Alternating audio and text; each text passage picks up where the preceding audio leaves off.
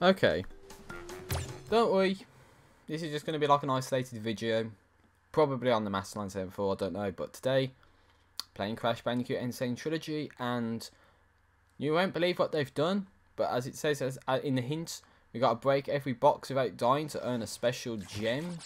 Which kind of sucks because, you know, we need to, you know, do the level without dying. Which is, well, insane. But I guess they don't call it the Sane Trilogy for no reason now, do they? So, this is sort of like the follow-up to the session of gameplay that I have done today, launch day, Crash 1, played for over an hour, and, you know, beat this level, you know, did get every single box, but died, and it says, like, you know, you nearly got it perfect, but what you need to do is you need to do it without dying to get the gem. So it's going to make a level like Slippery Climb 1,000 times more difficult to try and do.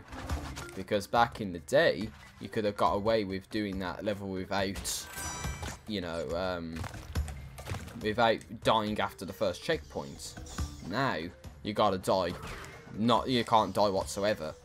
So it goes from, you can die after the, no, sorry, you can die before the first checkpoint, but if you die after the first checkpoint, then you're shit out of luck. But then now it's like, you can't die at all. So, you can only imagine how bad of a level Slippery Climb's going to be. But, you know, I'm probably going to be one of those suicidal bunch that will actually try it and do that. So, yeah.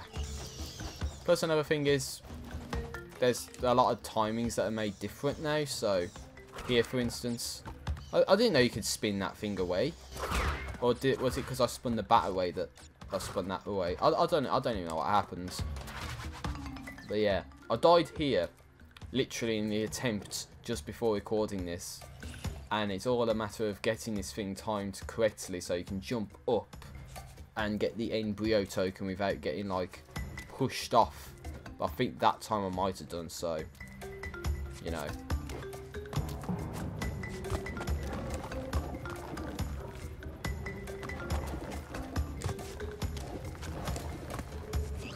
See, only pro Crash players can do shit like that and pull it off. You know, but now it's like the timing's all going to be wrong, so you need to do it when it's like out, like that perhaps. So that, you know, at least you can get the embryo token. That's all I care about getting. Because, believe it or not, they've updated the system. I'm talking as if this is going on the Masterline 74. It probably won't. If it's on the Masterline 74 stream archives, then everyone who watches this would know from my previous session of gameplay exactly what the case is with this. And that's not the case whatsoever. That's just going too far to the left. But, if this is on the Masterline 74, then basically what you need to do now is do this level without dying, but the bonus levels, courtesy of embryo in this stage, and the Torna bonus, as you see with the tokens at the bottom, they both contribute boxes to the overall box count. So as you see, there's not really 82 boxes in the level. There's some that are in the embryo, you know, embryo bonus, and some that are in the Torna bonus. So I don't know if you can die in the bonus and it counts. You know, you can still get the gem, or if you have to basically do the entire level flawless, which will be kind of ridiculous to try and do. Bitch ass shit.